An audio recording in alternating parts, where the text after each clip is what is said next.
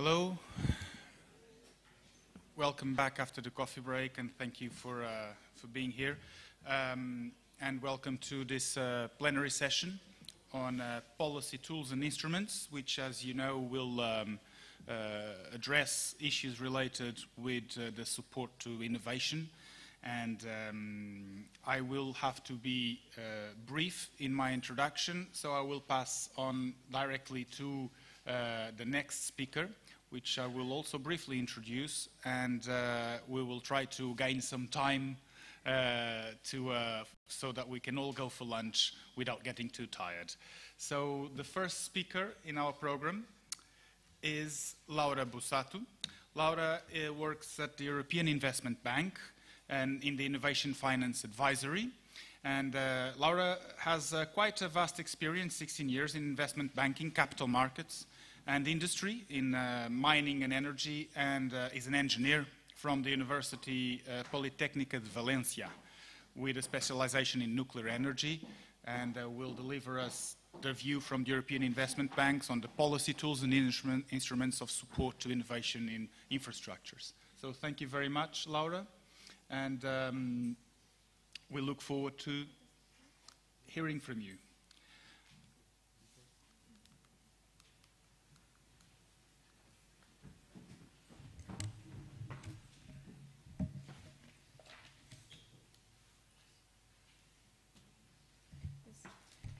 Good morning still to everybody. Thank you very much for inviting the EIB. I think it's the second time that we are here with you.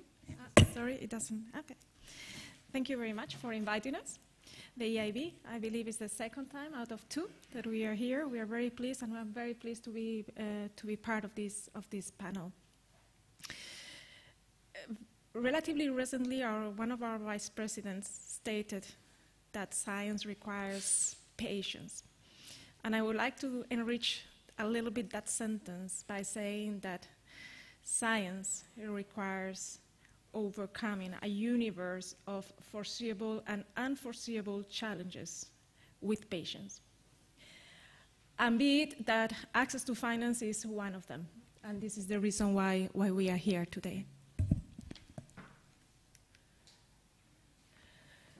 Therefore, I would like to spend a couple of minutes introducing the EIB, what can we do for research and research infrastructure, and what we are doing for research infrastructure.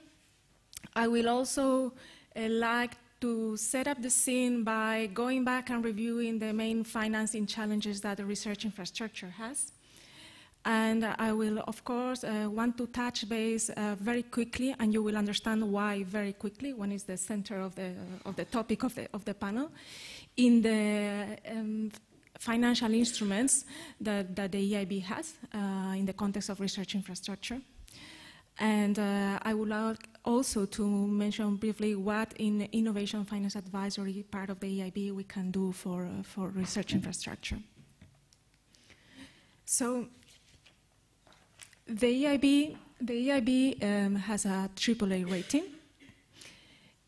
In addition, we have a very valuable and unparalleled human capital in the form of technical experts that are able to assess and evaluate technologies, very important for assessing the bankability of a project. This is rare to find elsewhere. Third, we have our partnerships with the European Commission in the form of financial instruments. One of them, the InnoFin program, which puts an eye on research infrastructure. Also, the EIB has a catalyzing effect. It sends a signaling effect when it invests in projects, which means that it brings the attention and hopefully the investment of the private sector. And these are the reasons why the EIB is in a unique position to help and support the investment in research infrastructure. This is taking a little bit of time to move on.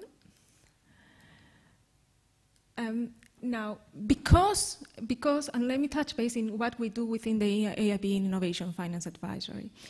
Because research infrastructure has very unique challenges in access to finance. They're very complex and very diverse in nature. The innovation finance advisory activity within the EIB is even more important for this sector, if you allow me to call it that way. Why? Because we do two things that are very relevant. One of them is that we provide project advisory. There are a substantial amount of sound research, development, and innovation projects which fail to access bank finance because they are not sufficiently well prepared from an investor perspective. Before it was mentioned the fact that that there was a gap between, let me see if I repeat it properly, between science and market. But the truth is that there is also a big gap between science and investors. The project advisory can help to close or aim to close that gap and improve the bankability of projects. We have provide advisory to the ESS infrastructure. We are currently providing advisory to research and technology organizations, including research infrastructure projects. And the other leg, the very important leg for the purpose here, is our horizontal activities, which aim to identify funding gaps across sectors of thematic areas. And when those gaps are identified, provide solutions, aim to close that gap. This may mean in the form of developing new financial instruments or improving existing ones. Now, this is particularly important because, in fact, we have then completed two studies in this sense. One is the financing of pan-European research infrastructures, and the second is access to finance of research and technology organizations and their industrial partners. This study, in fact, was completed in March this year. I invite all of you to look at it. Is publicly available at the EIB webpage. And this study that was co-authored by myself and by my colleague Arnold Verbeek, what among many other things, it identifies the challenges, the business and financial challenges that these research and technology organizations face for their own nature. They tend to be ahead of the markets because of the nature of the technologies, and this is a common ground here. It also identifies the need of getting science closer to not only to the market, of course, but also in the end to finance, so to the conversion of the language from science to finance in order to attract the private investor base. It also identifies the need of improve the financial flexibility of projects, of research and infrastructure, research and development projects, including research infrastructure, by combining grants with return-based finance to the extent that's possible. Now, this is easy said, more difficult done, and this is why innovation finance advisory is a key instrument to make this blending or to structure the projects in a way that have an opportunity or a possibility of accessing return-based finance in addition to grants. As I said, I would like to also not forget, or I believe that this has been discussed in the past in these and other forums, but can never be forgotten. The funding challenges that the research infrastructure projects face. And of course, one size does not fit all. There are multiple types of research infrastructure projects with different underlying objectives, different underlying technologies and complexities. However, there is certain common pillars with different weight in each of the cases. One of them is the very intensive nature of the CapEx and of the OpEx, which tends to be for very long periods of time. The second one is the fact that, and it was of course discussed before, the fact that the commercialization prospects tend to be very limited. Not to say that potentially these commercialization prospects, as it was discussed here, can be somehow, to some extent, maybe improved. But the reality is that as it currently stands, the commercialization prospects tend to be quite limited. which means that the shareholders or the stakeholders have to make the contributions to ensure the whole life cycle of the project. This is not the only reason. So this means from inception to phase out. If you take into consideration that also by the nature, these projects have a long-term nature, this implies a substantial commitment, difficult to achieve. And the last one is that in this type of projects, and I will not get into financial language, which because you possibly will start leaving for lunch before I finish, but there is the cash flow mismatch, which is very important and it's a big barrier in order to finance these projects. The fact that the cash outflows and the revenues, so the financial the obligations, sorry, the cost, not only the financial obligations, but the cost of the projects and the sources of revenues are not matching in time, which means that this brings a big liquidity issue to these projects that needs to be addressed and that you will not find necessarily in other types of projects. In addition to that, you have, depending on what project you are looking at, of course, you have, and it was also mentioned before, you have the value, the clear or the pure value of death, which is the transferring when you are transferring from a pilot to commercialization phase. That phase of the development in research and development, that phase of the development means that you have a very, very capital-intensive phase of a project where and it's also the time of the project where you're going to have, to put it very simple, the yes and no, whether this is going to go ahead or not in terms of commercialization. So this is the point where investors are not willing to come in, and where the capital investment is more needed and is more intensive. So these are some of the challenges, and we cannot forget about them.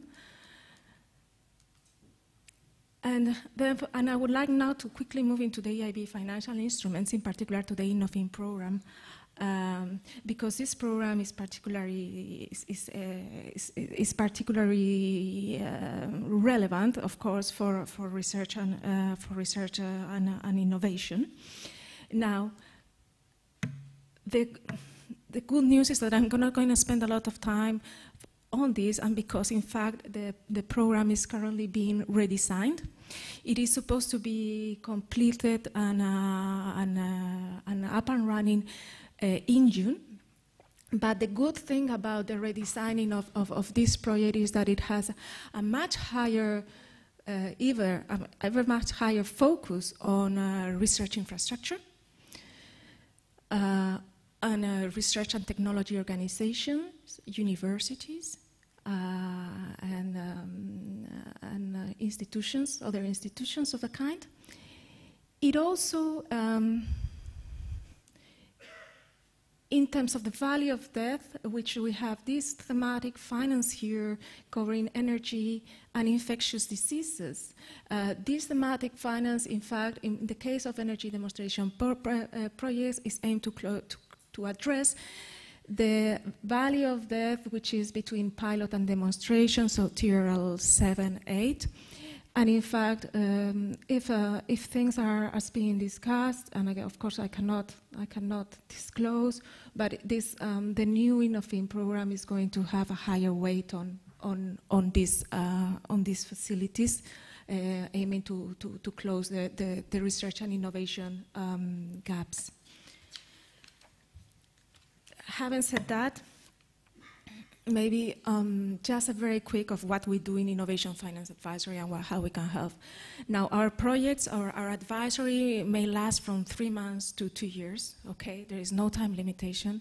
For research infrastructure, such as the one that we provided advisory for ESS, then it was an advisory that lasted 2 years.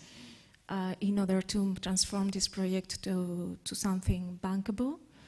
It was quite successful because in the end the EIB provided 100 million euros, and the good news about this project, and what I like most of it, of course, the technology and the science component in it, but it's also the fact that it's the first time, I mean, an ERIC project has external financing, not only the 100 million from the EIB, but also the other 200 million, I think I have lost my pointer, okay. The 200 million from that you see there for the total of 300 million is external return-based finance. So we are doing things for research infrastructure. There are long-term advisory periods. The sooner that we have the project in-house, the better, because it allows us to work with the project promoter in providing or in steering the project in a way that is going to have some chances of being bankable rather than to get a complete project that cannot be changed. And lastly, also in general, we are very well positioned as the EIB because we can provide long-term finance for research infrastructure. This means finance of 15, 20 years, depending, of course, on the project, which means that it reflects very much the nature, the long life nature of the project and of the potential payments.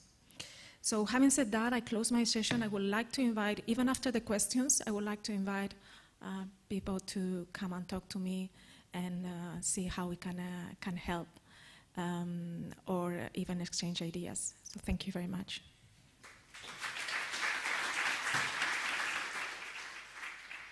Thank you very much, Laura. We will collect all the questions. Please remember them and do them at the end.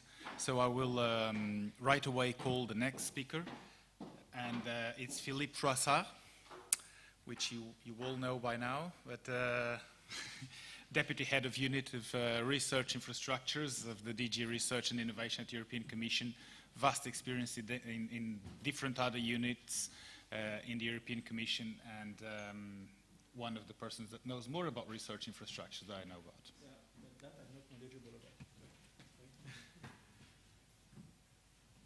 Pointer works? Yes. Okay. Yeah. Very good. Can I use that? Okay. Good morning again, or maybe not. Yeah, good afternoon, actually. I still am Brussels time, so for me it's really good afternoon. What I'm going to do in this presentation is to go through a little bit the immediate future as regards the activities that we have on innovation in the framework program Horizon 2020. I will actually start where Octavie stopped. That was done on purpose, incidentally. So there is no magic there. Reminding you of what we have in the specific program. I need to read it as well, otherwise, can I change that? Okay. We have 4 actions under the innovation potential of research infrastructures in the specific program. And I think it's important to go back to them because this is our legal base. And anything which is outside these objectives, we cannot cover. As simple as that. So within Horizon 2020, we will only be able to develop activities and initiatives on innovation, providing that they fit within the remit of these 4 bullets. The first one concerns the partnership with industry to develop scientific instrumentations with research infrastructures. The second one is on the pre-commercial procurement. Octavie mentioned the example of Quaco that we had supported in the past for the procurement of magnets with CERN. And this is a very good example, but this is the only example that we have actually for PCP. And the reason why we have only one project for PCP is that when we launched the first call for PCP, we basically received one good proposal, and that was it. So there was very little uptake, and that made us think a little bit of the usefulness of this instrument for research infrastructures and their cooperation with industrial suppliers. Now, the feedback that we get from Quaco is, as Octavie said, they're getting very positive. So we do not exclude in the future to open again such an initiative, such a call for PCPs and research infrastructures. The third line of action concerns the use of research infrastructures by industry, and there were quite many examples this morning that were given to you from experience of projects that are developing precisely these initiatives to facilitate the access and the use of their research infrastructures by industry. And the last one concerns the integration of research infrastructures into the local, regional, national ecosystem. This is something that we are doing not directly, but we are doing through the mainstreaming of our activities. So what we have been doing so far is addressing innovation within quite many parts of our program, and for instance through the integrating activities that are well known to you, but also through specific activities like, for instance, as I mentioned already, the PCPs, I mentioned the technological infrastructures, and the measures for co-innovation.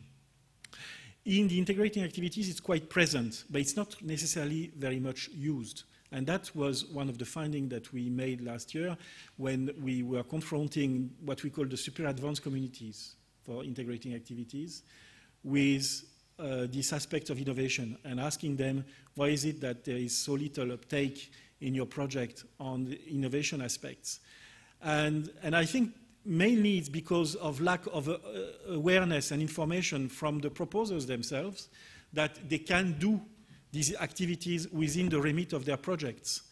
It was very strange, for instance, to see that they were not aware that they could cover the additional transaction costs for the participation of industry to access their research infrastructures. This is a completely eligible cost that they could cover through the grants, but they were not using it. There were also this issue, and that was raised this morning, that for SME there is an exemption as regards the need to publish their results. Again, this is something that was not necessarily widely known. And that means that from the start in our activities, there were provisions to facilitate the use of the research infrastructures by industry, but it was not necessarily widely known. So what we want to do is really to raise this awareness further for the next program and to provide some additional functionalities. So in the work program 2018 and 2020, we have 6 calls, which are very much linked to the strategic orientation that were identified for us by our expert advisory group. And more particularly, the one which is of concern to us today is the one demonstrating the role of research infrastructures in the translation of open science into open innovation, where we would like to have their dedicated activities to foster the innovation potential of research infrastructures. So I will go through these slides. There is a big draft that you can see. We have presented these slides already to our program committee some time ago. We have circulated the draft of the work program 1820 to our program committee recently, and we are going to have an extensive, I suppose, extensive, but fruitful discussion with them on Friday. So if ever you have comments or suggestions to make to your delegate following this presentation, feel free to do so. You have only 2 days or 3 days to do that. Because we will go through the different sections of this work program at the end of the week with the delegates of the member states. So in this call, we have 4 or 5 actions. I can actually see them. Yes. 4 actions, sorry.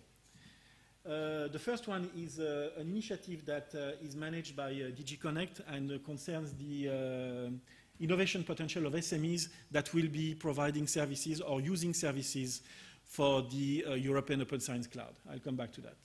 The second one is a very targeted initiative concerning the networking of industrial liaison officers. And then we have 2 actions which are more sizable.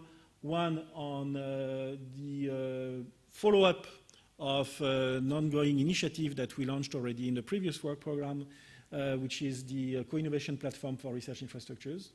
And the last one is the innovation pilot that we would like to develop as a follow-up of the support that we could provide to the integrating activities that have reached quite a high level of integration by now. Now, concerning the SMEs and the activities that will be managed by my colleagues from Connect, the idea really is to facilitate to stimulate the innovation potential of these SMEs in the following domains: as users of services provided by the EOSC, and as users of advanced HPC services. This is very much linked to the other components of the support that we will provide to the EOSC via a dedicated call, where on the Connect side, there will be further integration of the EOSC services and development of new services provided as part of the EOSC. And this action there, which is under this innovation call, is focusing specifically on SME. Regarding the industrial liaison officers, the idea there is not to support the development of new liaison officers, but to take advantage of the experience that have been gained by the industrial liaison officers in quite a number of research infrastructures, and to develop a networking of these liaison officers so that they can share their good practices, their experience, and they can organize a number of brokerage events and awareness campaigns towards, in particular, the industry and the SMEs. The idea would be to cover a wide range of scientific communities and not restrict to a small subset of research infrastructures. And this is an action that we would like to launch as early as 2018. The last two actions that we have in this specific call for innovation in the work program 1820 concerns calls or topics that will actually only be released in 2020 so far. That's our plan. So I cannot really develop to a large extent what will be covered because, I mean, this is the rule of the game as regard Horizon 2020 for the last work program, 1820. We provide a detailed description of the topics which will be open in 18 and 19, and we only provide an outline of what will be covered by the work program 2020. So you'll have to bear with me. I'm not going to provide you with much detail there. The information concerning the first topic is, as I said, very much a follow-up of what we initiated in the work program 16-17, and where we would like to continue this co-development or co-creation principle between research infrastructure and industry in specific domains. As it was mentioned in the previous work program, we had focused our attention to detection and imaging technologies, and it's very likely that this again will be covered with this follow-up initiative.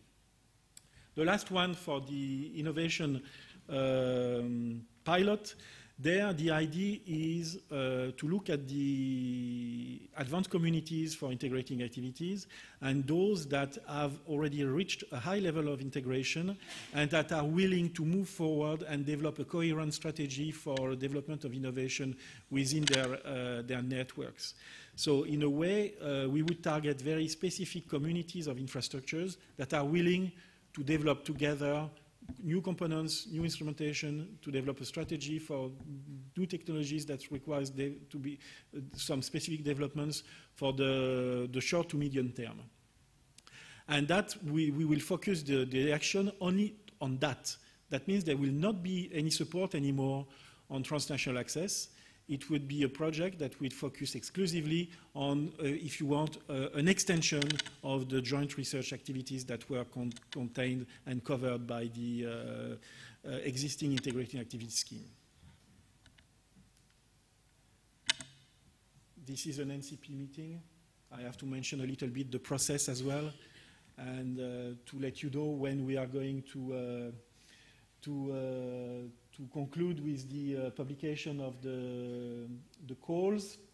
As I mentioned, we have a PC meeting on Friday. We discuss extensively the comments that we received from the various delegates on all parts of the program. We have another meeting on the 9th of June where we should be in a position to more or less finalize most of the components of the program, and the idea is to publish the calls at the end of September or beginning of October for the first calls and for deadlines which will stack the beginning of next year and so on. Thank you very much for your attention.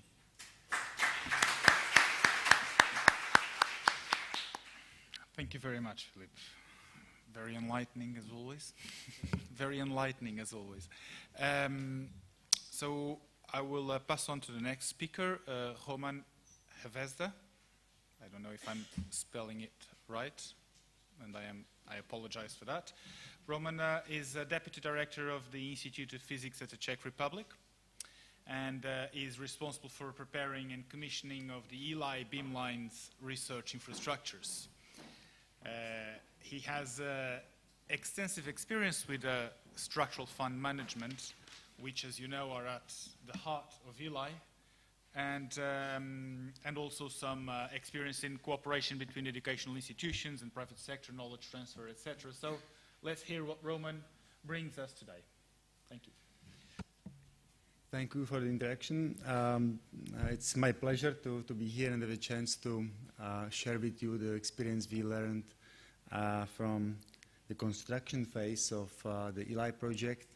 As you know, there are 3 pillars of ELI, so I will try to summarize the experience for all of them, maybe with particular focus to what I know the best, which is the ELI beamlines pillar.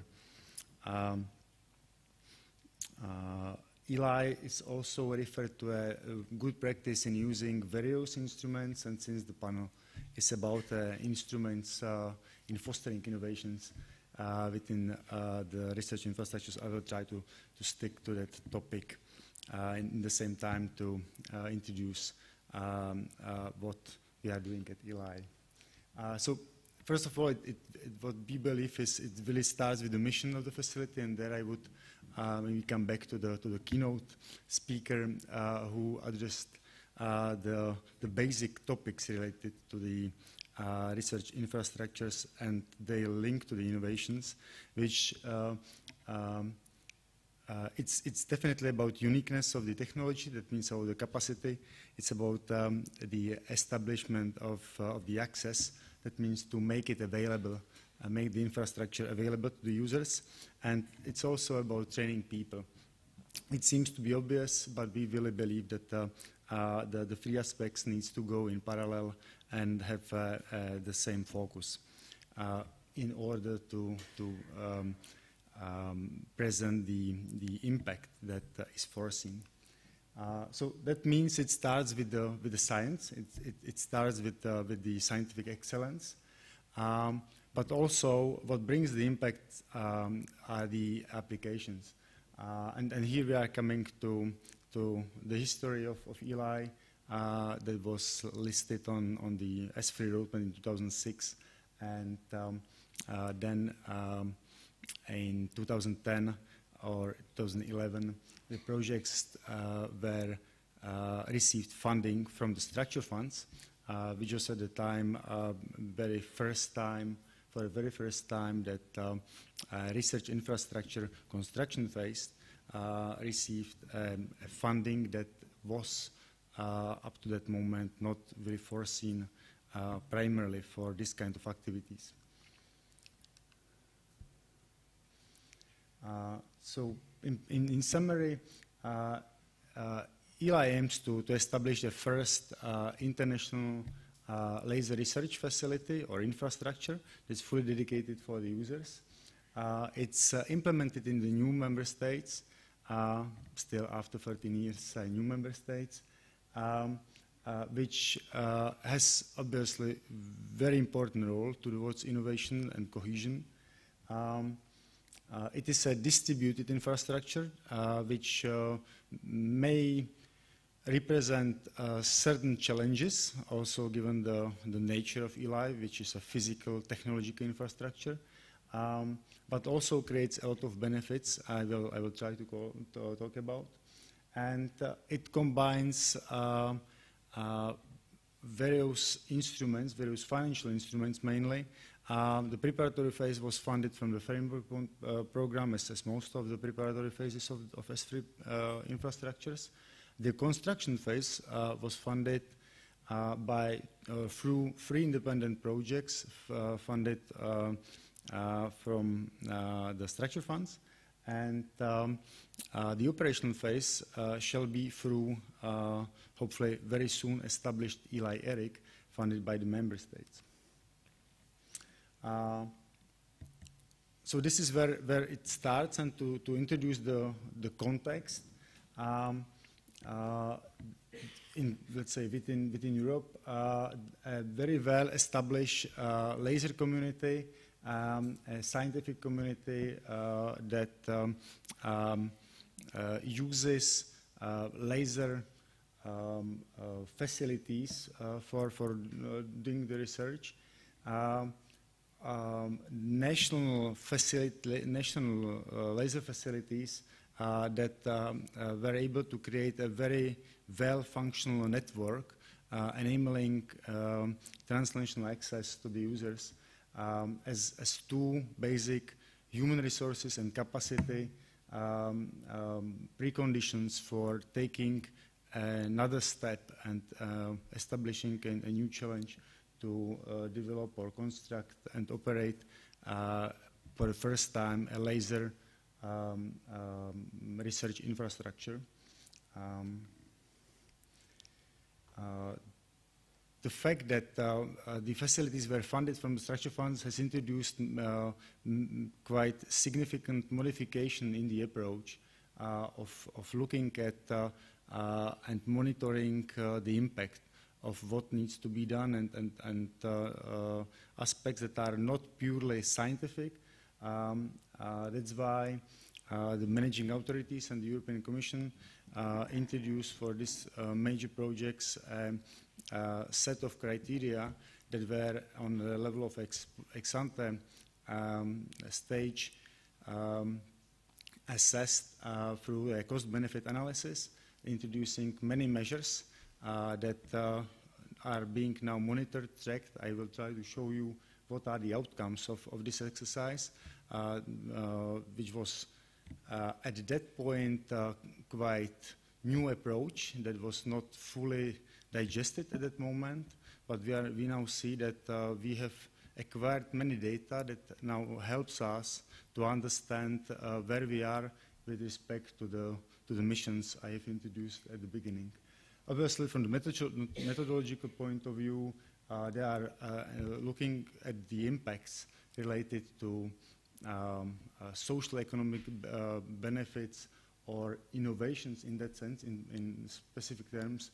We can look at direct, indirect aspects, geographical impact, the timing of this. But I don't think it's the purpose of this session. Nevertheless, here I would like to show on a couple of three last slides basically the outputs of that. It's not to impress you with the figures. It's in fact not the most important are not the values itself.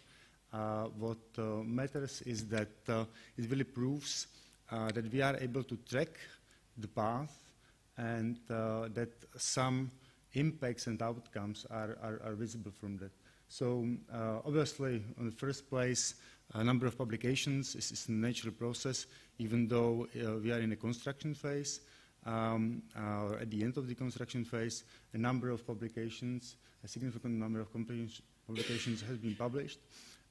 In terms of the applied results of the research, this represents a very nice potential for spin-offs that we are now investigating, and we are trying to develop techniques how to assess the usefulness of these results. We have built quite robust teams within the three facilities that, again, and 1/3 of them already now are international. That means the aspect of mobility of the resources is present there and can be taken into account while building the next steps during the operational phase. Also, the international cooperation is a significant aspect that has been mentioned already before as well. What I would like to stress here is, even though I'm talking just about the construction phase of the research infrastructure, the only tool or the most important tool we had was using funds in an adequate way, not only to procure the technology, but also to build partnerships to boost and help industry to bring very new products that will be represent the state of the art of the technology. And I will finish with one last slide. This is the example of not only measuring particular indicators, but how to establish the research infrastructure in a way that the innovations are not just a byproduct, but by building the right ecosystem, we can really observe effects that I believe are the the important ones. So this shows the area where Eli Beamlines is hosted on the south outskirts of Prague, which is well connected to the highway, to the Prague subway, to the airport, and 3 municipalities that has decided to, let's say, define themselves as a region for science and innovations, taking the advantage of hosting free research centers and a large research infrastructure as Eli. And only in the last 5-6 years, they succeeded to attract not only the support of the government and the Central Bohemian region, but also many SMEs that started to move to the region, not directly linked to what we are doing in terms of Eli, for instance, but because they feel that the human capital, the infrastructure is there, and that they can benefit from being present there, because they are not coming there because they will be subsidized. They are coming there to invest their own money. That's it. Thank you.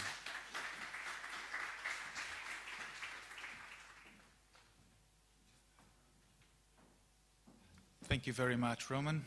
So very good to hear from a good example of a combination of structural funds and the real European infrastructure.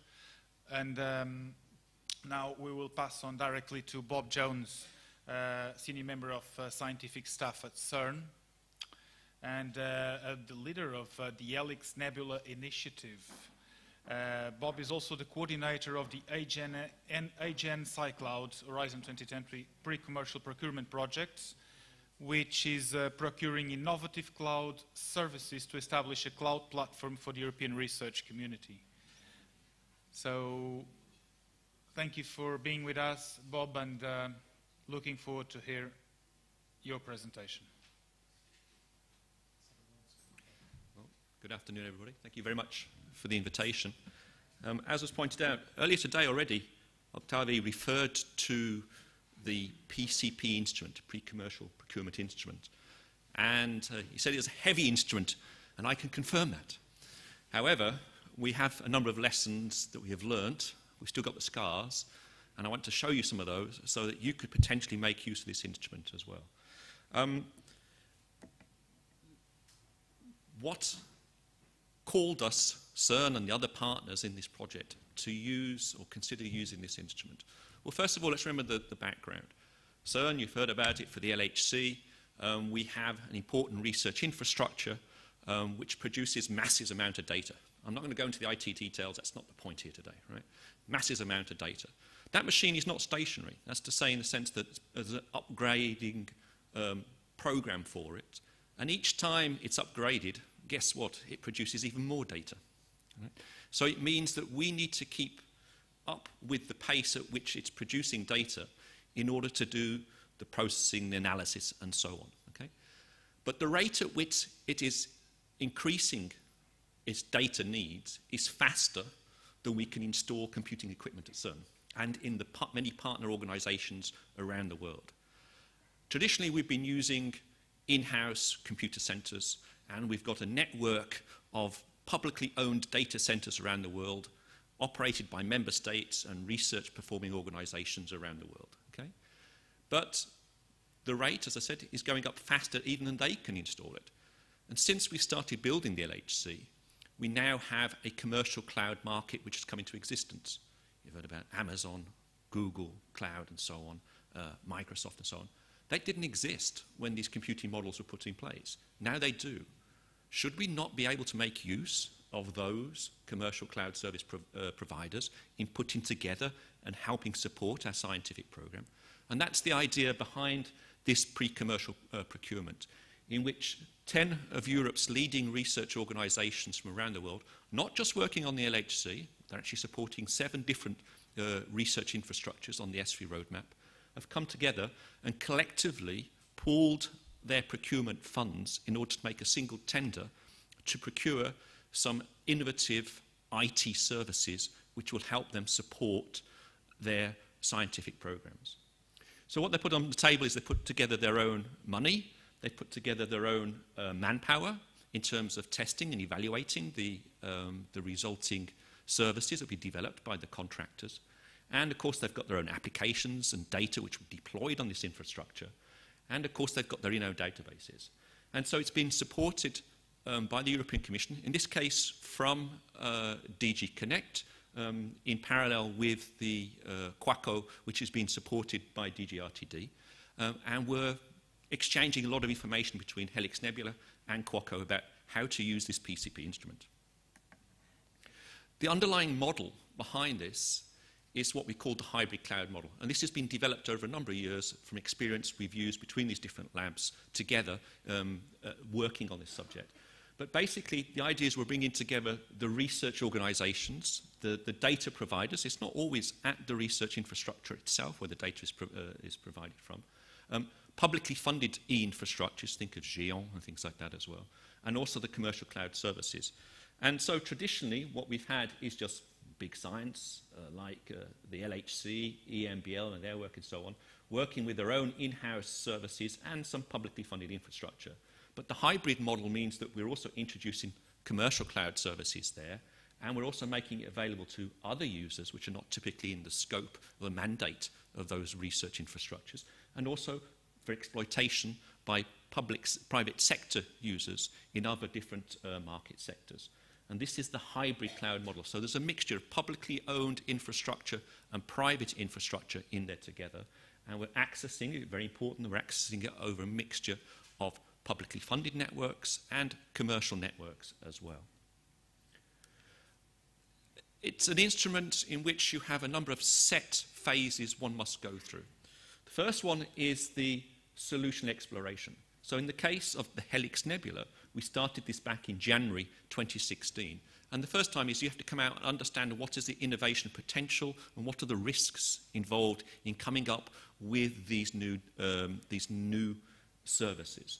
And here, so we did, as a traditional tendering, we did a sort of market exploration and market survey.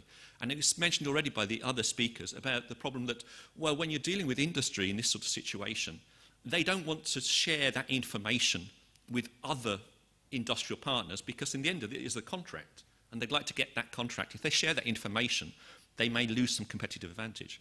And then one of the techniques that we used was something called planning poker. In the room we had in a live event, and you can actually see it on the web because it's all recorded. There's a live event, we had 40 companies in the room, and we used this technique called planning poker, which is very useful in the sense that it allowed us to tease out from each of those companies their estimation of the innovation potential and the risk associated with any of the ideas we were proposing to them for some co-innovation. And we were able to collect that information back and use that to set up the tender document, which ensured that we made sure we got enough industrial participation in response in submitting bids into that. So I would suggest you consider this planning poker technique. We didn't invent it. We used a small Belgian company as an SME, as a consultant, who operated that event for us, and it gave us some good results. So, of course, we published the tender, one common tender across all these organisations with different use cases represented in it, but one common set of technical challenges, if you want. And then we went through from that into the solution design. So we selected some companies, paid them some money, they did the designs, and then we go into the solution prototyping phase. But these phases are well defined, and you have to go through the formal steps of doing it each time. And then you finish with the pilot phase, and at the end of that, there should be some commercial uptake. The commercial uptake itself is not strictly part of the PCP, but it is a natural continuation of it. So we're currently here at this stage here. As I said, there are 10 procurers collectively putting together their money on the table here and co-funded by the European Commission. And those 10 procurers, they are either hosting or directly supporting S3 research infrastructures. Research is on the S3 roadmap, and you can see them here. So the 7 that are being supported are there. So the use cases have been picked up from those research infrastructures, not just from physics, from different disciplines as well. And we're also setting up what we call an adopter forum. So if there are other research infrastructures who are also interested in making use of these new services during the final pilot phase, then we will have an opportunity to include them in that pilot phase as well. So how far have we got? Well, first of all, we did of course, the tendering. We selected four contracts, 4 consortia. The evaluation was done with a collection of the 10 procurers. They're experts together to do that. We selected those in October to March. They did the designs. They all, the 4 consortia, all delivered their designs. We then reviewed those as a group. We selected the 3 most promising ones of them, and they have been taken through a call-off process into the prototype stage, which was, there you can see the photograph from it, which started last month at CERN, and they're busy now, and we should get access to these prototypes for testing purposes at the end of June this year. There you can see the consortia down here. What's interesting in the total, there was something like 30 companies and public organizations, so the consortia were a mixture of public and private organizations, so companies working with universities and so on that submitted these bids. And we selected, I said, 4 of them, and a good inclusion of SMEs, and the companies came from 13 different countries around Europe. So the next stage, once we finish this, we'll go into the prototyping stage. Okay? Why is this important? In the nice book that was being handed out at the start, you saw as well about open science, open innovation, open to the world. In that, on page 44, you can see a description of something called the European Open Science Cloud. And we see what we're doing here as being an important contribution towards the European Open Science Cloud. We believe this hybrid cloud model, in which we have publicly funded data centers who can ensure the long-term archiving and availability of our data that's coming out of the research infrastructures is there, but coupled with these commercial services which are coming from the private sector, and we see the results coming out of Helix Nebula as contributing to that. Why is that important? There's some policy reasons as well. First of all, we do not have a mandate nor the capacity to support all the private sector users which could make use of the data coming out of these research infrastructures. We have enough budget and capacity just to support our own users, let alone anybody else, okay? But by hosting it on the commercial cloud service providers, it becomes accessible to other people for exploitation and further use, but not at our expense, okay? Those private sectors people would pay the companies directly to do the processing, developments, and so on around those. So we see that as an interesting element in which it means that through this innovation, we can do, through the PCP model, we can do work with companies on the supply side, and the resulting services can help us to work with the private sector on the sort of demand side as well. And so with that, I'd like to finish. Okay.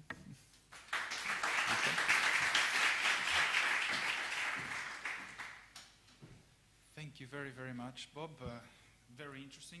We have had the privilege of combining with these 4 presentations the perspective from the side of who finances from the EIB with different types of instruments, different types of targets, the European Commission's instruments and the Horizon 2020 program for research infrastructure that we all know, and the way it highlights innovation in its new program, the structural funds used and the combination of structural funds used for building a distributed research infrastructure such as ELI, and another instruments such as PCP being highlighted now by Bob at the end, which all converges and creates a synergy and a panoply of instruments that we can all analyze. Certainly this is not all, a lot of questions are in your mind, and I would like to open the floor for a couple of questions, not many. I have signals from the organizers that the catering will not wait for us much longer. So I would like to invite, first of all, the speakers to come to sit in the round table for 5 to 10 minutes maximum.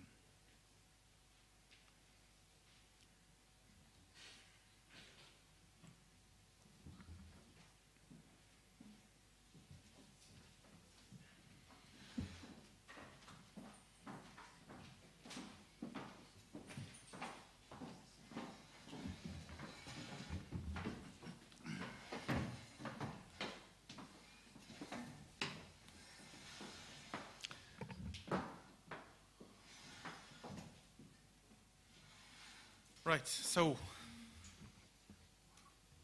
the floor is open for questions.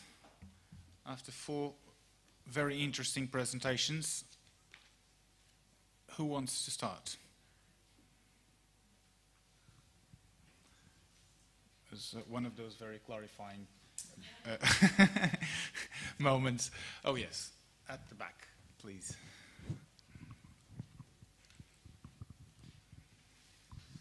Thanks very much. Anton Rossi from IATRIS.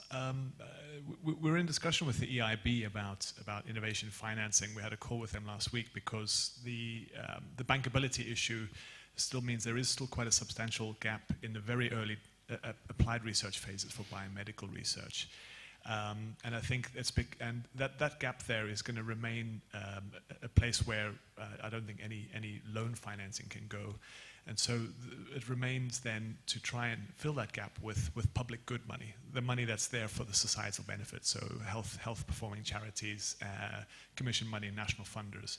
Is there any investigation or any ongoing works where people are looking at how we can leverage member state financing or charity financing or philanthropy financing to leverage that with FC financing so that we can actually get some risk down, some money to take risk down in the really early, really difficult stuff in preclinical biomedical research?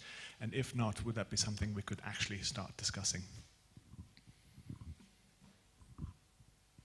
That's a very long question. I'll try to provide a short answer. If I'm not successful, then please come to me and we can have a bilateral afterwards. I think that, first of all, I will not stop the discussion on FC, but also on other instruments that we have, which is the InnoFin program. I'm just taking away your private conversation with the AIB and going into the big picture. In fact, in the InnoFin program, we have a facility which was one of the thematic instruments, which is the infectious diseases facility, which does not necessarily, your project may not necessarily match the eligibility criteria, but there is that infectious disease facility, and the reason why I'm bringing this up, because in fact, that facility, which is in partnership, of course, with the Commission, in terms of also in loss absorption, that facility, in fact, speaking bluntly, in fact, it provides financing the 2 projects that are not bankable, okay? So that maybe addresses a little bit one of your questions. Then the other very, very interesting question is about, in the end, what you're talking about is blending. This is not an issue only in your sector, in your area. I would say, I cannot speak for everybody, but this is my personal, professional opinion. Yes, there is much more that can be done on that. We are already at the EIB. We are identifying we have identified the potential. I think the Commission, I cannot speak for them, but is also aware of that. There is homework to be done. Some is in progress, and there is a structural issue between blending different instruments, which is the fact that they have different eligibility criteria, will be provided at different point of times. It's also very human capital consuming from the point of view of the project promoter that is looking for getting finance in order to move on with the business, okay, or potential business. So yes, there is a awareness of that. And lastly, in fact, I think one of the other points of your question, or somehow where you indicated there, is the possibility of using funds in order to funds more smartly. That is, use funds to leverage on return-based instruments. Yes, indeed, that is the case, and that's very nicely pointed out by you. And maybe I refer to you to the Research and Technology Organization study that we have just completed, because in fact it points out to that direction as a way forward. So yes, indeed. Thank you. Yes, in the center. Marina Milkanyan, Russian National Contact Point for Research Infrastructures. I have two questions. One question to Roman, yes, and the second, maybe more general question to all panelists. In your presentation, in the outcomes, you have mentioned in the point of international cooperation 17 memorandums, yes? What does it mean, 70 memorandums? Are there any research activities or activities connected more or less with innovations? This is the first question. And the second, maybe more general question, international cooperation we can consider as an instrument, yes? And how this instrument can contribute to fostering of innovation potential of research infrastructures. Thank you. Thank you very much. Do we have any other question that we can take up now as well, put together? Yes, over there. And then we'll finish and we'll give the floor to the speakers again. Hello, this is Markus Pastek from BBMRI, Eric. I have two questions how to convince, one to the EIB, one on structural funds. We have discussed within our assembly of members both funding potentials. But the question really is how to convince people in the loan issue. How do you convince member state delegates that the ERIC could receive loans? And we are facing this challenge that they would just not want to talk about loans with us. And with the structural funds, as much I appreciate that for big projects, this seems to be a really good system of funding. It might be much more difficult for smaller projects to be funded, where you have to convince the local mayor, the local voivodes, the local governor to include an F&E project, a research infrastructure compartment to be included into their requests. So what kind of advice would you give us in those two cases, please?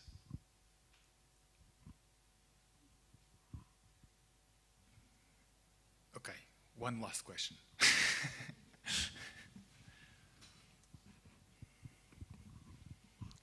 Chi-Ming Wang from the SK organization. I'll be very much interested in the special program on the innovation potentials. I want to know whether for the pilot of the testing of the program, whether there are specific areas that will be involved in this pilot, or there will be a particular of the SMEs or industries that meet a certain criteria, for instance, like match funding or in-kind contribution or any other forms to do with this special program. Thanks.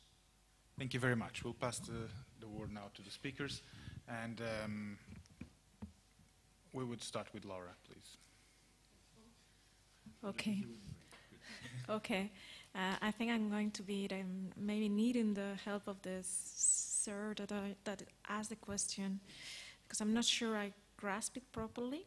But I think that if I'm not very wrong, the question was how the challenge of convincing member states about taking on loans. Is that correct? Yeah, okay. I wish that the challenge was not the exercise of convincing and explaining. Not all the projects will be suited for return-based financing. And it is true also that the financing will have to be structured in a tailor-made basis. Some of the projects that we have been working on, in fact, it has taken us, like the ESS has been taking more than 2 years of advisory. There's another project that we currently have in, say, on our desks that it has taken two years of advisory, or 1.5 years of advisory, then for the promoter to go back and do the homework, including areas, those as you are pointing out, and then coming back to us, telling us, okay, I have been successful in doing this homework. Now, we can be somewhat instrumental in bringing the case of why this is an adequate solution now, but this is on a project-by-project basis, and I do recognize that is a challenge. We have helped in some cases to overcome that barrier, I have to say. There was another, there was a second content of the question, but I didn't manage to grasp what was that, so maybe you can help me. Do you want to recall the second part of the question, please? Because the small size, yeah. So yeah, the small size of it's more difficult to fund smaller than bigger projects. Oh, okay. So. Okay, so we'll pass Philippe in the same order as in the program. Okay, so there were two questions that I can provide some answer to. The first one concerns the international cooperation. And could cooperation with international partners be an opportunity to foster the innovation potential of research infrastructures? I think I would answer yes with reasons, not systematically. We have also to be a little bit careful when it comes to cooperation with international partners on sensitive developments. But I mean, I would take an example, a positive example, which is the one actually with Russia. We have launched a targeted cooperation with Russia on their mega science projects as part of our program. And we plan to launch a second phase of this cooperation, broadening it beyond the mega science projects, addressing also broader communities of research infrastructures in Russia. And the idea would actually to bring together the Russian research infrastructures and their counterparts in Europe to go to the level of developing joint components, joint developments of components and instruments in some specific areas. And this is something that we would like to launch as early as, if my memory is correct, 2019. So there will be a concrete example of cooperation between European research infrastructures and Russian research infrastructures, precisely on the development of instruments and components for more precisely the mega science. But as I said, there are other components that go beyond the mega science projects. That's for Russia. Now, the pilot actions that you mentioned, and you wanted to know whether or not there were already some communities of infrastructures that were targeted. Yes, they are. That's a proposal that we have made to our committee. We want to highlight, to focus this pilot on a small number of research infrastructures, namely the light sources, synchrotrons, free electron lasers, the accelerators, and also developments on detectors. One question mark would be the lasers, whether or not we would target them or not. I mean, that's something that we will discuss with our program committee in the next few days. Thank you, Philippe. Roman?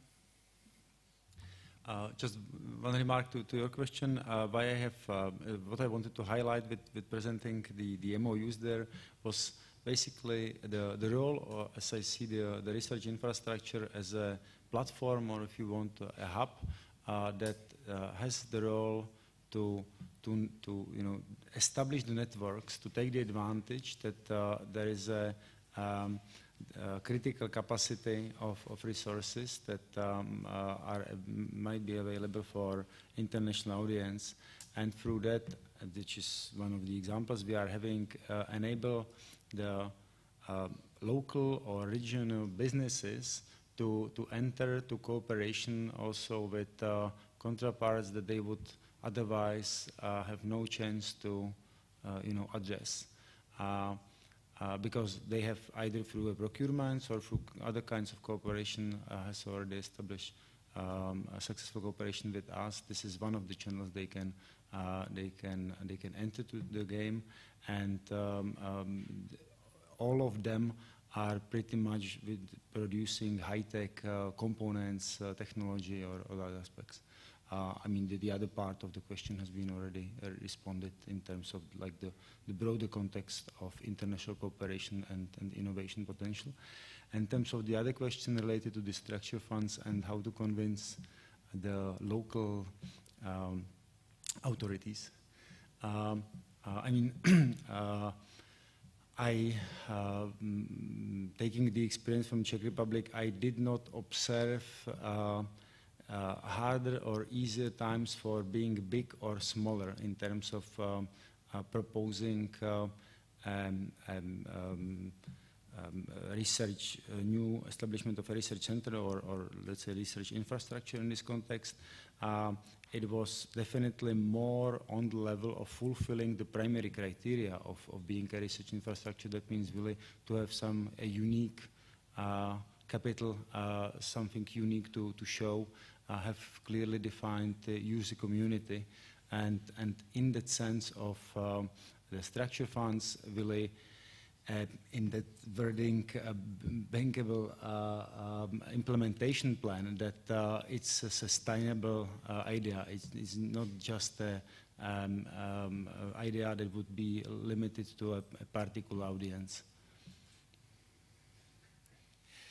Thank you very much, Roman. And Bob, any final comments? The only point I would say is that I didn't mention was that we've done a bit of a study of how ERIC structures could potentially make use of the PCP instrument. At the moment, it seems there has been some interest in the life science domain of using it not just for IT purposes, but also for sort of procuring some of the instrumentation as well, as long as it fits in with the structure of the ERIC itself. Because for the moment, if you look at most of the ERICs, most of the services they're getting are essentially in-kind contributions from the member states. And there hasn't been much discussion, because they're relatively young structures so far, about what is their procurement role. It's foreseen in the underlying legislation, but I don't think it's been exploited much yet. And I think that needs further study. Yeah, thank you very much. Well, we have to come back here at 2:15. So, lunch is outside. Catering is waiting for us. Thank you very much, and thank you for the excellent speakers.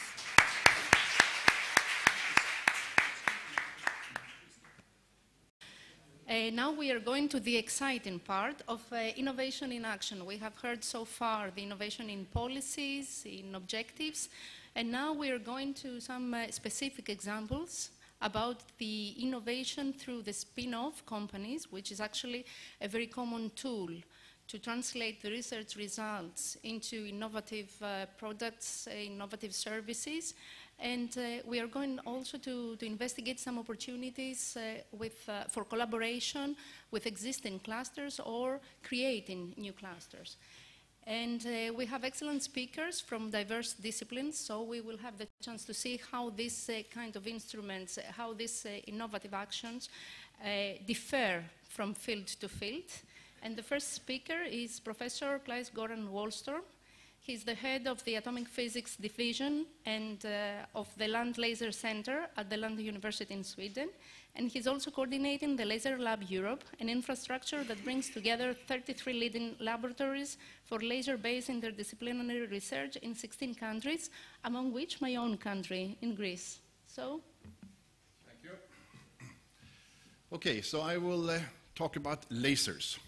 And as such, as part of photonics. And photonics is, some of you are not in the laser business, some of you are not in the photonics business.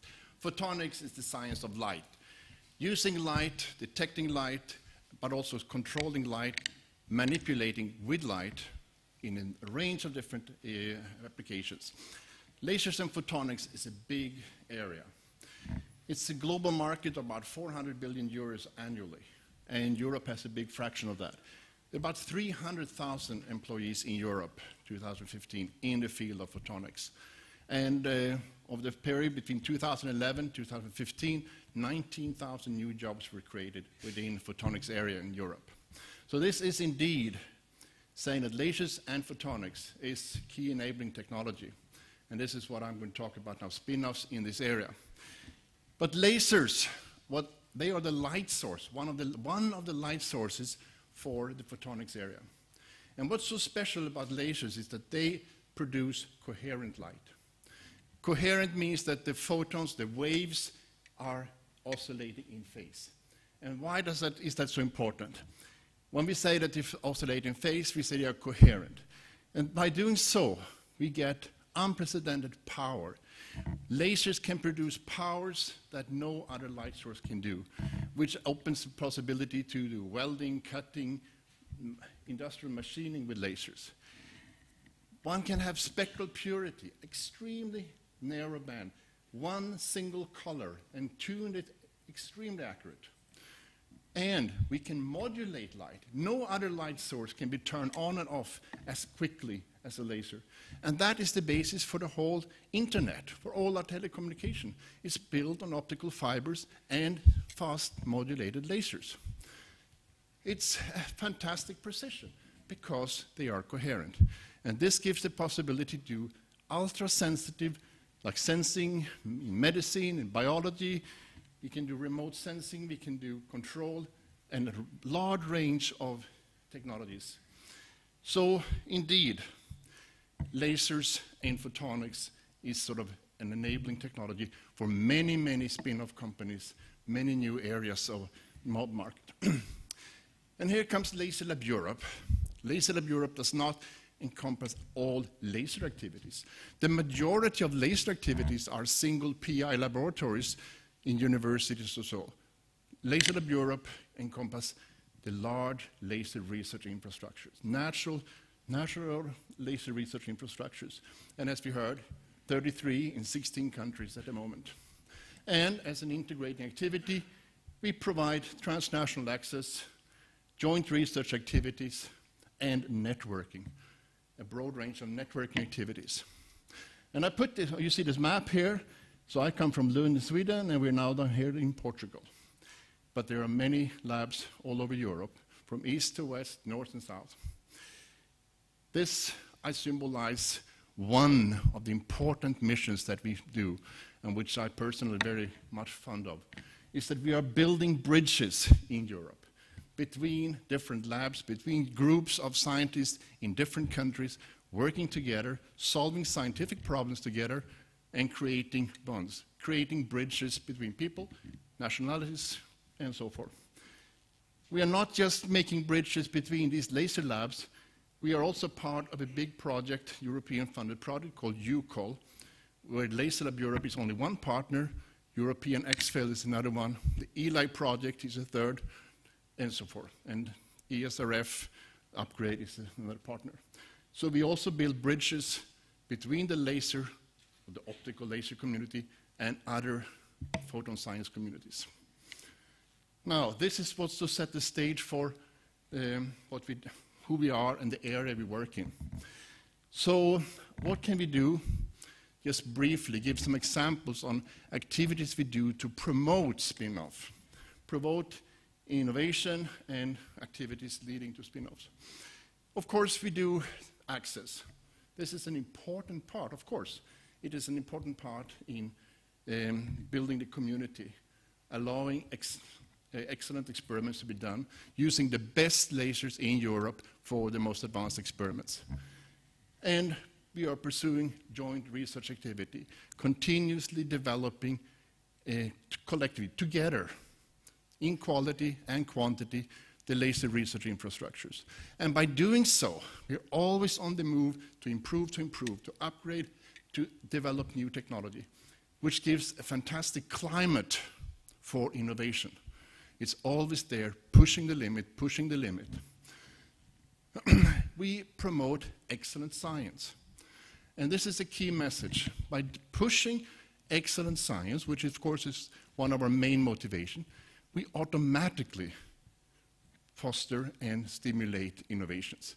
Because where there is excellent science being done in an area like lasers and photonics, innovation comes. Behind the fundamental science comes applied science and comes innovations.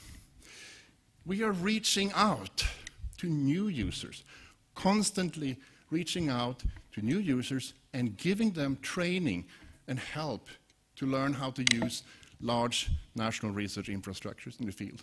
This means that even people not experts on using lasers, can benefit from this sort of laser community, or this laser network. And it also means that ideas, creative ideas are everywhere. State-of-the-art lasers might not be everywhere, but creative minds are everywhere.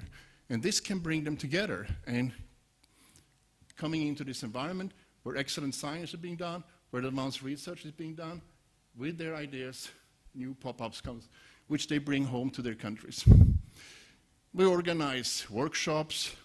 We have in Horizon 2020 established an industrial advisory committee. This is not a committee for us to advise the industry or for the industry to advise us. No, it's a committee where we raise the awareness in both directions. We give each other advice. We tell our industrial representatives what Laser Lab can do for them. They tell what do they need from us, what can they do for us. And they're not just giving advice, they're also contributing, for example, in our training activities, which means they get involved meeting our users in an early stage. So we are pushing, involving industry in our workshops and so forth, in our training. Just as an example, we have this week, we will organize a workshop in Berlin on together, organized with this Industrial Advisory Committee, together with industry, half of the speakers from industry, half from Laser Lab, talking about metrology and standards.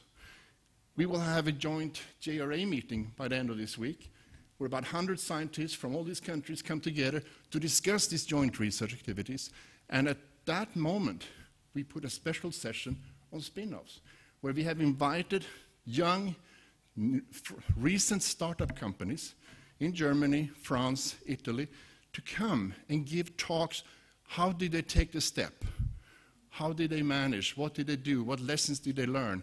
To inspire these 100 scientists sitting there and pick up ideas on how to move on. So this is part of our networking activities and so forth. Of course, there's a lot of spin-offs, a lot of innovation coming up. Some of our spin-offs are by the research infrastructure operators. We make innovations related to our improvement of our laser facilities, of our laser equipment, our diagnostics and so forth. But it's also, of course, to a large extent by users. They make ideas, they test ideas, and then they create the spin-off in their home country and independently, usually, of the research infrastructure. So it's about lasers, it's for laser science, and it's also with lasers. And just to give a few examples of some recent, it's just a few, but for example, Sphere Ultrafast Photonics. I think this is a fun example. It's a new, young company, started here in Portugal, but based on innovations made at the Lund Laser Center in Sweden, and thanks to the Transnational Access Program. But to make the company, to actually make this into a company, the step was taken thanks to the ERC proof of concept problem. So this was like different programs, different mechanisms contributing together, and now we have Sphere Ultrafast Photonics as a joint company. Source Lab is a spin-off from LOA, one of the partners in Laser Lab Europe, located in France, developing technology for laser experiments. Light for Tech, spin-off from one of our partners in Italy, the Lens Laboratory in Florence, which actually supports and helps young companies or scientists in biophotonics and medicine to take the step and turn their ideas into companies. Cobalt, that comes from the Central Laser Facility, one of our big partners in Laser Lab Europe in the UK, where they did fundamental science on Raman spectroscopy, looking at shining light to liquids, looking at the scattered light, looking at the spectrum of the scattered light, learning how to analyze the chemical composition, and realizing this can be turned into a device to monitor what's inside a closed bottle. Now, Cobalt is growing like this. Very, very fast-growing company, because this is turning into a product which will be located at every airport. This is the security when bringing liquids on board a plane. These are just examples of recent spin-offs from Laser Lab Europe in the area of lasers and photonics. So in summary, lasers and photonics are key enabling technology and very good for spin-offs. Large-scale laser facilities like those in Laser Lab Europe, we push technology and methods and so forth for excellent science. But when we do that, we automatically stimulate the environment also for innovation and spin-off. So these are not contradictory, they go hand in hand. And in Laser Lab Europe, we provide training and support for new users, continuously growing this European user basis. The number of people that get experience, get training, learn how to do advanced experiments, explore their novel ideas, that's the best laser facilities in Europe. So with that, thank you.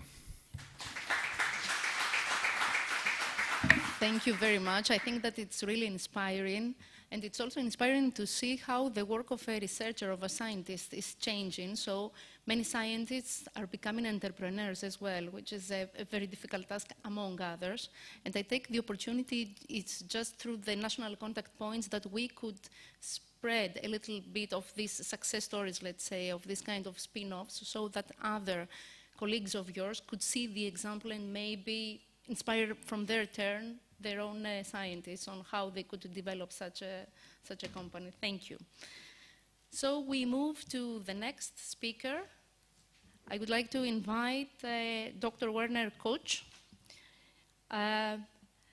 Dr. Koch is a plant ecologist, and he has worked in soil and ecosystem science. He has worked in Europe and Africa. He has been involved in constructing the integrated carbon observation system research infrastructure since 2009 as coordinator of the ICOS Germany.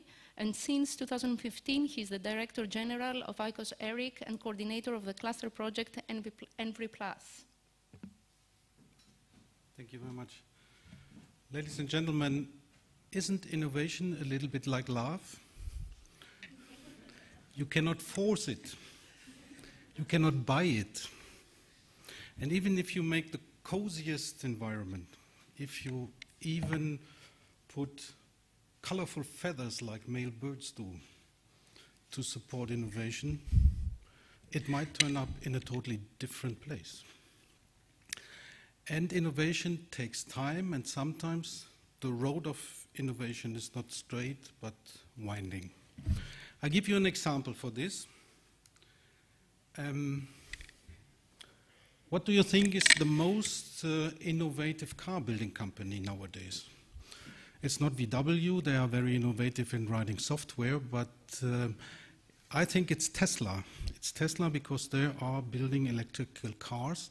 They are very innovative for the future. But why do you have the idea to build electrical cars? Because you want to reduce emissions, you want to reduce air pollution. And on the left side, you see Charles David Keeling.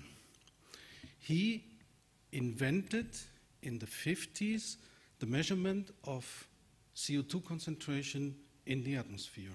And the Keeling curve is the most cited data set ever in science. So who was the bigger innovator? The example of Keeling and Tesla, Elon Musk, is in a way an example for environmental research infrastructures and innovation related to environmental research infrastructures. This is a scheme about environmental literacy, and we are working with this in the ENVI+, the cluster project of the environmental infrastructure.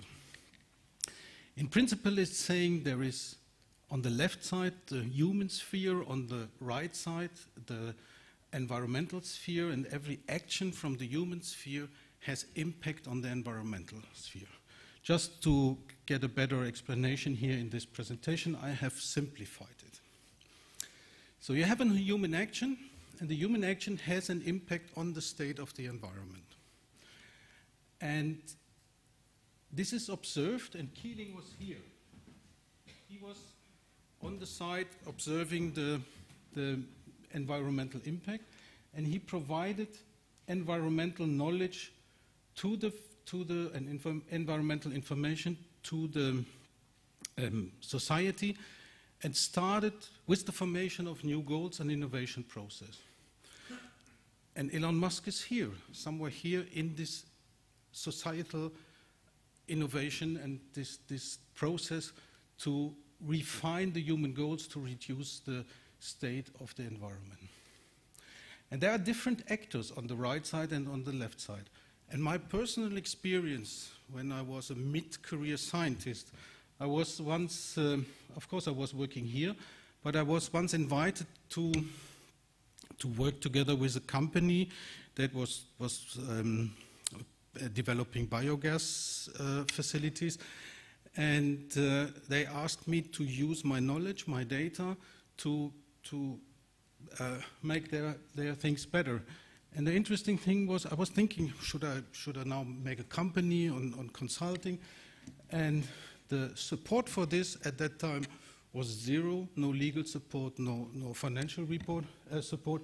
But also my supervisor, my professor said, you have to care to your H index, you have to write publications. So the mobility between these two sides, I think, is one of the biggest barriers that that innovation has. So now I have to. I hope this will work.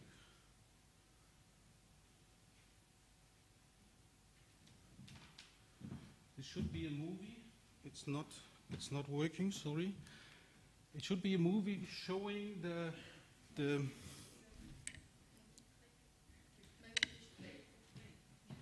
But then I have to find the mouse. I cannot click here.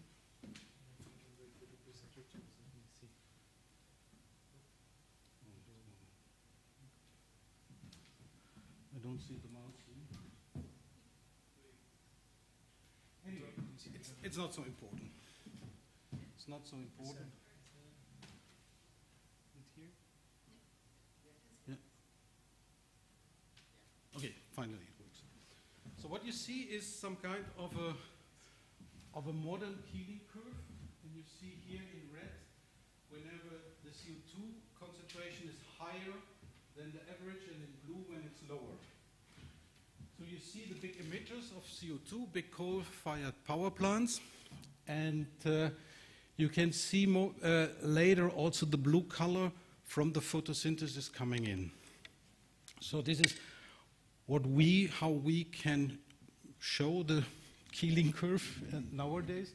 We can see really the emitters, and what ICOS is doing, we are putting towers somewhere, and from the ups and downs of the CO2 and from the mixing in the atmosphere, we can really look back and trace back the emitters.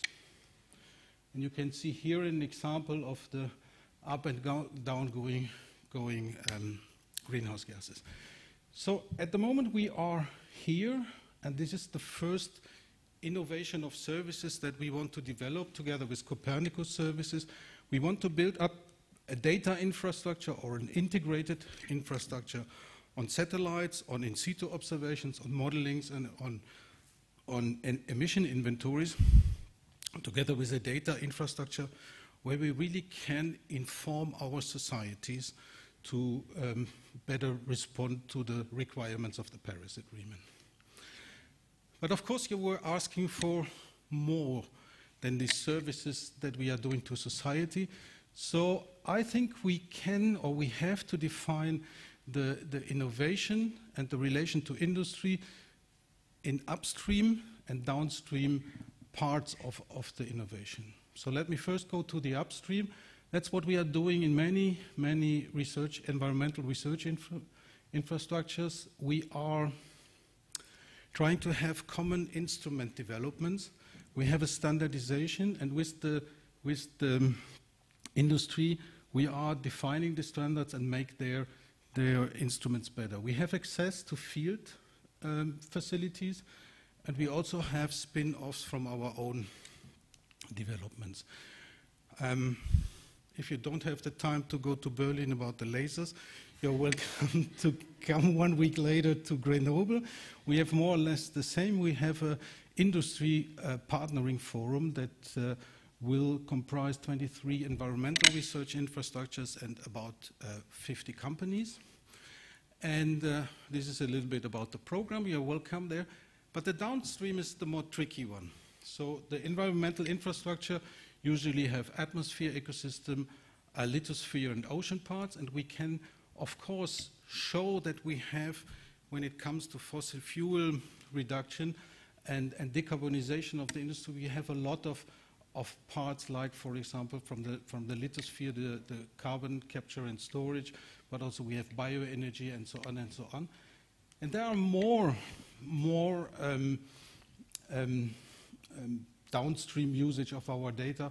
For example, I take one because I know it a little bit better, the climate smart agriculture.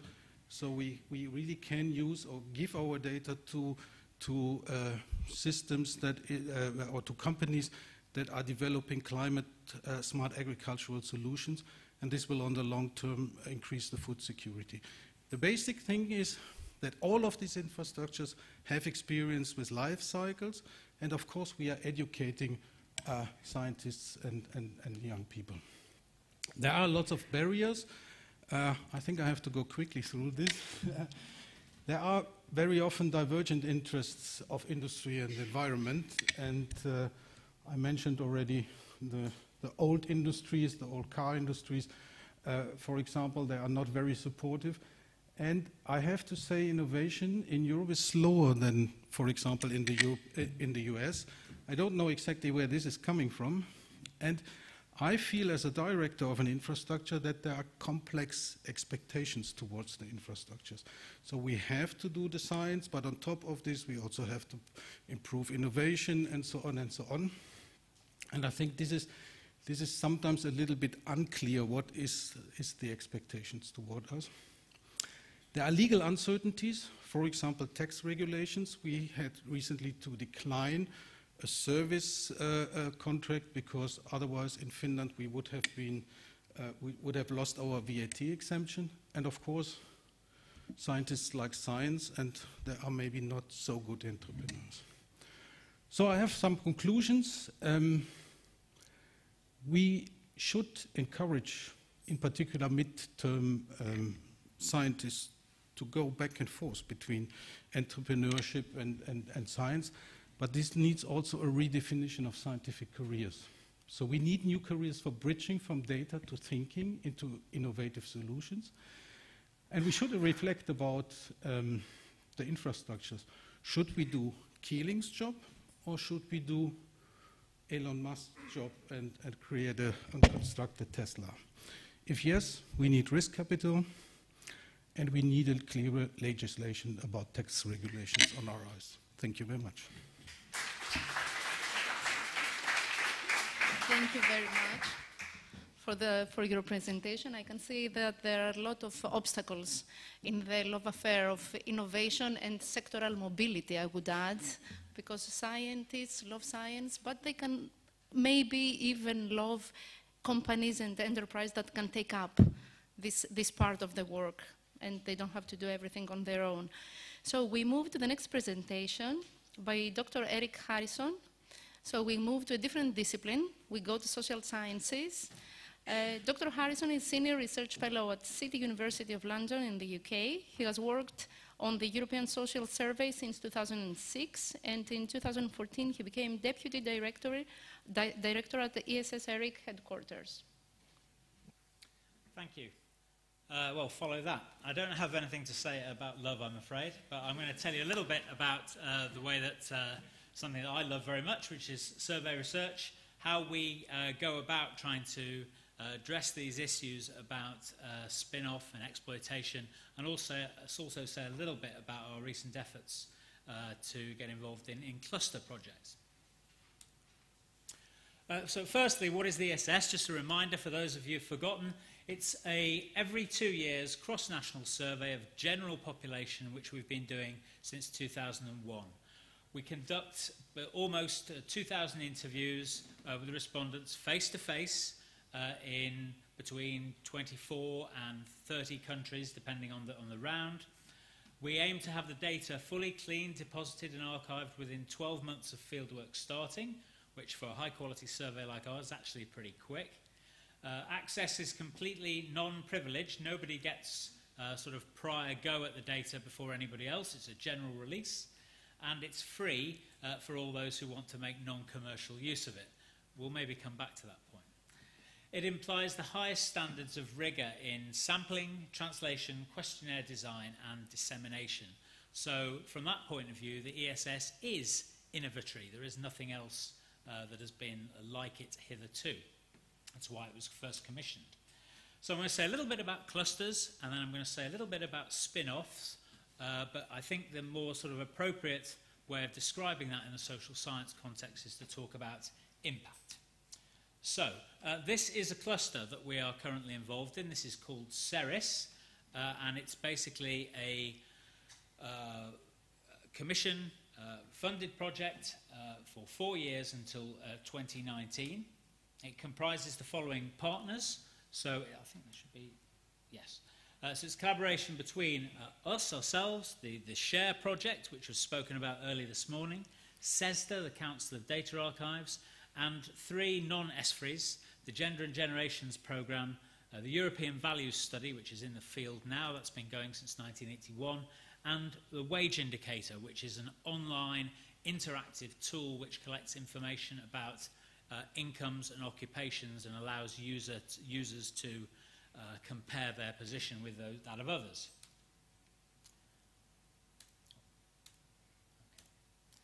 Too much animation. Okay, so this is very, just broad brush, this is what we're doing in the CERIS project. It's a little bit fuzzy, I suspect, even on a big screen. But essentially, the building blocks are that we're trying to pool our expertise and take advantages of economies of scale and scope, because all these surveys have got problems with sampling, all these surveys have issues about translation because they're all cross-national, and they all have all the normal issues that you have with design of questions, fielding of questions, and so on and so forth. So what we're trying to do is, in the themes in the boxes, is breaking down barriers between these social science projects, stop doing things in silos, trying to enhance the future of the social sciences by developing tools and new innovations to sort of allow us all to be more effective and efficient in terms of our main mission. Okay, so say a little bit about some of the challenges which an activity like this involves. I should say that I think the CERIS project, and I've been working on ESS now for 11 years, it's probably the most fruitful and productive project of any kind that I've worked on during my time at the ESS, and I think it's been a tremendous gain for all those who've been involved. But there are always downsides. First of these is what I'm going to call alignment. So you have a 4-year project where you're trying to do a period of research, maybe experiment with something new, try it out with the different partners, get everyone's feedback. But the problem is that surveys work on fixed life cycles. And so you're trying to, say, produce something, trial, say, a tool or a mode of data collection, and then you want to trial it in, say, multiple partner surveys, but they're all going into the field at different times. The EVS only goes into the field once every 7 years. It's like trying to spot a comet. So in terms of aligning these kind of innovatory and blue skies projects with just the routine life cycle of surveys is tricky. Knowledge doesn't always transfer. We have to live with that, either because it simply doesn't apply, or because the place where you're trying to take it believes that as it's not invented here, it's not the kind of knowledge we want. And surveys are different. So SHARE is a panel. SHARE is a survey of the over 50s. ESS is a general population survey. GGP is a sort of a rolling panel over many series of sweeps over long numbers of years. So projects are different and they're precious, and clustering things together can be really helpful particularly if you're sort of trying to carry a huge load of things. But if you try and cluster them too close to you, you crush them. So the problem with cluster is that you need to try and allow projects to exchange and transfer knowledge, but without losing their unique flavour. So, in terms of the ESS, I would say that our approach has not been so much spin-offs, but I think the metaphor is more a huge kind of planet that gradually hopes to sort of attract, simply by its sheer mass, other smaller objects and sort of suck them into its orbit, if you like, to become part of the sort of European Social Survey sort of planet system.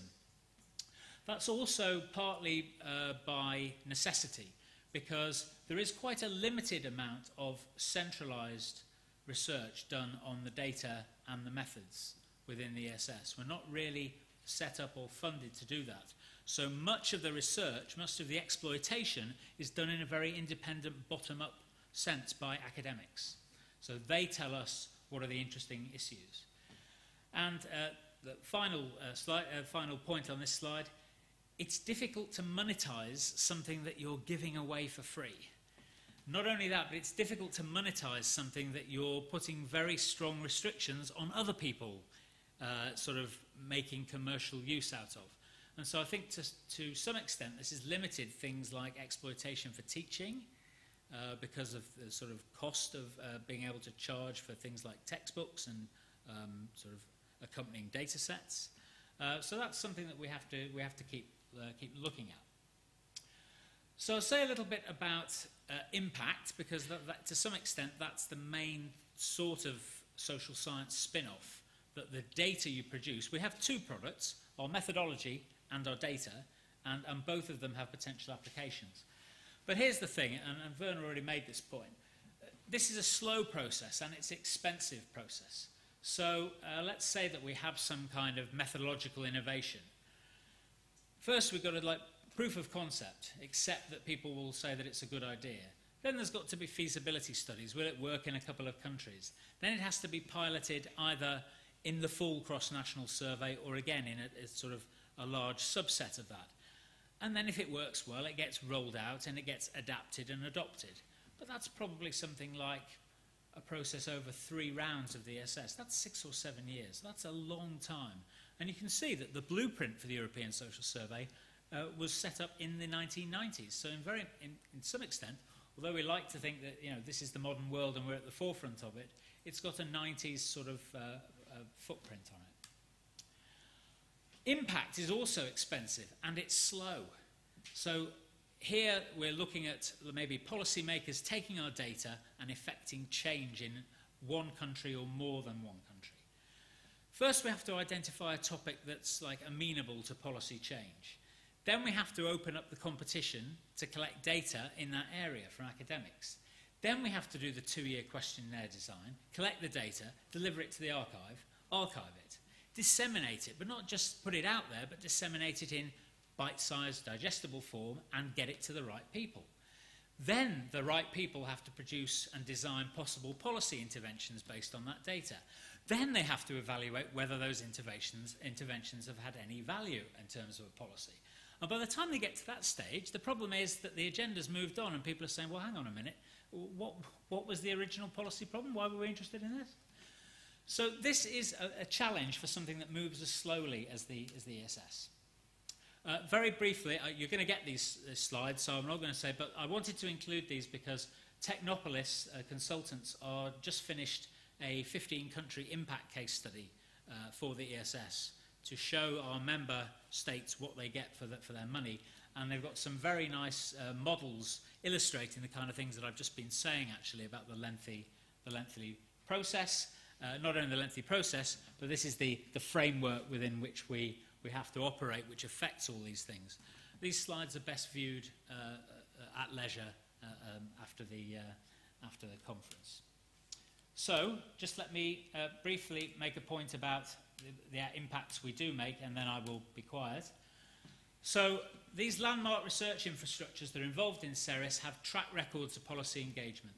So ESS data and SHARE have been used by directorates at the Commission for Policy Development. CESTA has an enormous influence across its range of member countries, and it's also seen as setting the benchmark for cross-national data production and use. But there's also an impact, and this is maybe restricted to the social sciences, maybe it's something special about social sciences. We're very labour intensive. So the very activity of our inputs, of our data collection, has an effect. So I totted up a while ago the number of people who are involved in those three S3s that I was talking about, ESS, SHARE and CESTA. So if you take the scientific teams, the national teams, the survey agencies who do the programming and the data collection, and then the interviewers themselves who go door to door with the Herculean task of trying to get people to respond to our survey, we're talking about very large numbers of people indeed. So in other words, in the region of about 5,000 people per round are involved in the data collection exercise.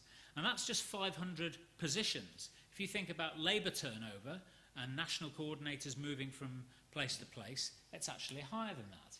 Then you add in all the academics and students who are using the data or data archived by CESTA, plus, and thinking about that, there are more than 100,000 registered users of ESS.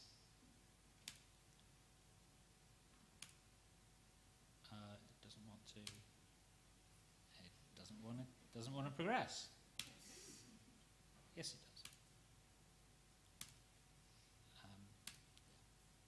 Yeah, so in social sciences, people are the data, okay? And that gives us problems as well, because unlike stars and bits of coral, they care about the data you collect about them, and they're a bit twitchy about what you do with it, which causes other problems for us.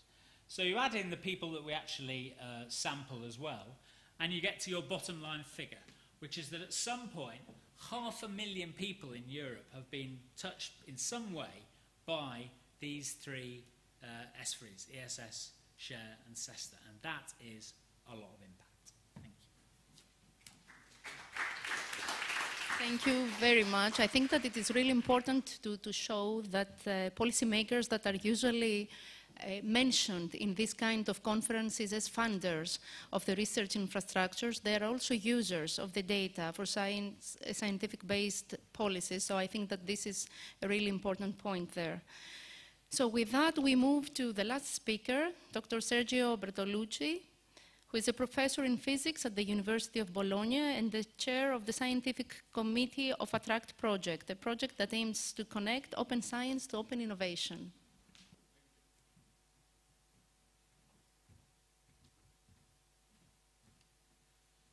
Thank you for inviting me here just to talk about Attract. Attract is possibly a next project of the Commission. We have just submitted, we are waiting for the result. It comes from the fact that working for many years, I've been for 7 years the Director of Research and Scientific Computing at CERN, and working together with all the other European scale facility, one of the things which is apparent is that if you are looking at this survey of the Commission, in Europe there are more than 500 research infrastructures as a result of the fact that we are not the United States of Europe, so everybody has his own set. And these are an enormous repository of skills, instrumentation, competencies, which is probably not used optimally. And this fact that it is not used optimally was bringing up in our effort an analysis. Why is that? Europe has a number of things of which should be proud of in a moment in which everybody points to the problem of Europe. One of the things is that Europe was leading the establishment of the concept of open science. We were leading that in many disciplines, and we have established this environment, which is at the end an environment of trust, in which people can collaborate and compete at the same time. And we have a very good example of that, because if you recall, even before the European Union was made, science was used just to bring together Europe after World War II. And places like CERN or XFER or ESRF or EMBL are an example of that. CERN now in this moment, there's more than 100 nationalities working in there, in this environment of trust, which allows Americans working with Iranians, Pakistani working with Indians, and Palestinians working with Israeli, and Italians working with other Italians, which is a miracle. and so it's a success. Why we cannot just put this success over to the innovation? Why we have so little impact on innovation? Because beside all the good practice that we have seen, so the impact of research infrastructure and innovation is not that big in Europe. That's why Europe is declining in innovation. We have invented in Europe the web. We have invented many other things, and innovation coming out of that came out in different places. And in our opinion, the reason is that there is not such an environment of trust for innovation. And unless you have that, you lose the multiplicatory effect, this environment in which you can put together collaboration and competition. So, there are many theoretical analyses of this, starting from very experimental things, how innovation places work, like the famous Silicon Valley or other places, or the Boston area or others. And a number of economists have come up with an idea, which is try just to move from open science to open innovation. And Harry Chesborough, who has been working with us on this, has stated this, has launched this slogan of open innovation back in more than almost 15 years ago. And essentially what we are trying to do with Attract is just to try, just to put this thing, which is a beautiful essay book that you can read and is very enlightening, into something which is practical, because the devil stays in the details, and of course, if it would be easy, it would have been done already. All the idea is that you have just to convince that when you go into the funnel of a new product, it's convenient for you just to make a few holes in this funnel. Because from the holes, there are things which are spilling out, things that for most of the industry companies is in Europe is considered blasphemy, but things coming in, and this will enormously increase your capability just to go to market fast, to reduce your development cost, and especially in a more and more complicated world where you don't have in-house all the competencies, bring in a lot of competencies which are, for instance, in the research infrastructure.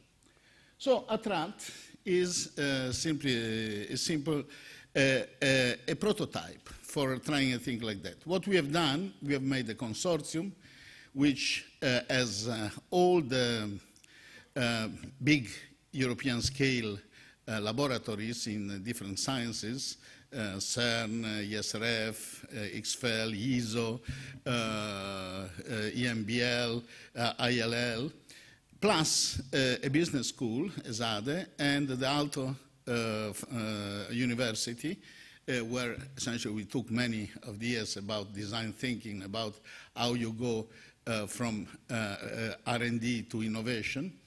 And we have asked the European, the Commission, just to mandate us, just to run a different scheme. For the first time, this group of people, this group of entities, will not ask money to the Commission for themselves, but ask money just to outsource it in somehow. And we want just to do essentially three things: make calls on innovation, and innovation is a big word that we are restricting. We monitor how they proceed. We want just to attach to it, like we have done in this year in a pre-prototype we were running at CERN, which is called Idea Square, also a training program on innovation, and develop a quantitative instrument just to evaluate the impact. Innovation is a word which, by definition, is only comprehensive, is too big. So we have restricted ourselves in a specific thing, which we think is a key enabling technology, is the development of detectors, sensors, the electronics associated with that, the way in which you acquire this information, the way in which you pull out value out of this information. And we would like it just to be made with the same paradigm with which we do fundamental science. It's clear that sensors and imaging sensor and detector in general are one of the key enabling technology of the Internet of the Things, so is an easy shot there, and also because now in our technologies, in everything that we put in our pocket on us, there is the combinatorial effect of many technologies, which all are essentially based on detectors. Now, we followed this idea, and we submitted a call to Europe, which was essentially pretty much, we had discussed with them also before that. The call is being evaluated now, and if it works, we will do this first prototype, which is depicted here. So what we call the prototype of Attract. The prototype of Attract is a thing which is small enough just to give us the possibility just to make mistakes, and big enough not just to be picking up low-hanging fruits, because we want just to evaluate our mistake. How will be done? If this thing works, our idea will be just to ask Europe just to scale it up in the FP9 to a much more sizable amount, because this is a scheme for Europe, it's not a scheme for a few research infrastructure. So the whole idea behind that is that with the money that we get, we will essentially, through the scientific committee, independent scientific committee, which will operate in a transparent way, in such a way that could be easily criticized, we will select order of 200 co-innovation project, which will get a seed money of the order of 100K. And then that's it. There will be there should be co-innovation, should be done together by industry, from the startup all the way up, and somebody connected to the research infrastructure. In this way, we realize something which is, at the same time, a balance between top-down and bottom-up. Because, as we were saying before in the talks, not all the people working in research will become scientists. CERN, for instance, more than 50% are migrating to other fields. And is a pity is that by migrating to another field, they are not, for instance, migrating enough in entrepreneurship. So not all the researchers are becoming scientists after all. And then, essentially after 1 year, we would like just to call all them back and invite them to a sort of selection, a final selection, in which also institutional investors are invited, private investors, the European Investment Bank, and all the public investors, and we select the best, in our opinion, 10, and we follow them all the way to the market. In this way, we start creating something which essentially we absorb the risk with public money when things are still ideas, and then we help them, and we slowly bring them to the market with the help of the real partners that should be in. And in our analysis, supported by many business case studies done by specialists, not by scientists, this scheme might become, in due time, self-sustained.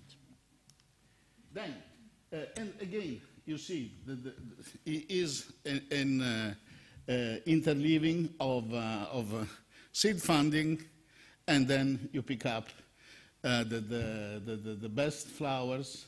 In this way, you realize this thing that you start fast, you die fast, and you keep pushing the things which are. The other part, which I think is fundamental in this idea, is that we will essentially encourage very much the people who are participating to these seed phases just to leave their ideas with some form of intellectual protection inside a sort of repository, a store of ideas, where all the people can use not only what they have put in, but they can use what they find in there, because we think that this is what makes the combinatorial power of innovation, and in nowadays society, reinventing the wheel is not a good idea. And then when the thing drifts out and become a product, people are free just to protect them in the way that they want, maybe without forgetting where they got it. And this, which looks very utopistic, we have done a few studies, for instance, how many products have been developed in the innovation area, and we have concluded that it might work. We are using now, we are working more how just to protect the intellectual property without going to a full patent. And there are a few ideas. One of them I mentioned you because I find it particularly smart, is just to use blockchain like we are Bitcoin. Anyway, just to conclude, this is what we are ready to do, and we might be doing starting later this year, depending on how this will turn out. This will have a follow-up, we hope, in the 1820 program, and which we have heard from Philippe that more or less the idea is there. And of course, we'll have just to collaborate and compete. Thank you very much. Thank you very much. I think that this kind of initiatives, together with other instruments that we have seen, like the SME instrument or the Innofin, the loans and the guarantees that were presented before, are in the same direction, so it would be really interesting to see the outcome. Now I would like to invite all the speakers to come in the round table, and we can receive a few questions, if there are any, by potential entrepreneurs, spin-offers, or people that would like to apply to the Attract. You have your chance now.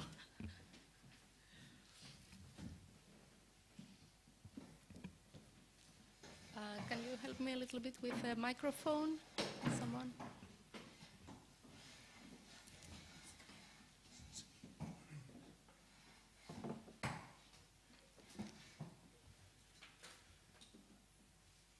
I think that there was someone. Hi again. It's me again, Ed from the ESRF in Grenoble. I was wondering, amongst all these spin-offs and your staff and the integrated research infrastructures that you have, are there any sort of common ingredients that you have for incentivizing staff to give up their academic careers, to take a risk and move out of, let's say they're 30 to 40 years old, they've got a family? What are the incentives that you might provide in order that they take a risk and jump out into the entrepreneurship fire? There is a negative incentive. In many countries, there are no permanent positions for scientists. And otherwise, yeah, I said it from my own perspective. It is. There are more barriers than incentives. So taking up the risk and leaving the maybe safe scientific career or academic career is not what many people like to take. So, and I think it's also difficult if you, after some years, feel this is not my field, or if you fail, then it's very difficult to get back into the academics, because then you have missed 5 years of publications. And so we definitely have to work on this career path and the mobility between entrepreneurship and academics. To complement? No, I cannot say on behalf of Laser Lab Europe any general statements, but from the Swedish side I can say indeed this is a problem. I think that many young scientists, even if they have an idea, they struggle with this matter. Should I continue? Do I take a risk if I step to the side? So I think this is very important to foster some sort of local environment, a cluster environment, and with companies, spin-off environment that can help. That doesn't mean that they shouldn't say, should I give up my idea or should I give up my career? They can keep their idea, and with help from supporting environment, the idea can be promoted. And I was mentioning this company in Florence, for example, just as an example, which started as a company just to help academics to realize their idea without leaving the academia. And I think this can sometimes be the key. And of course, here comes, in this struggle, this issue about patents.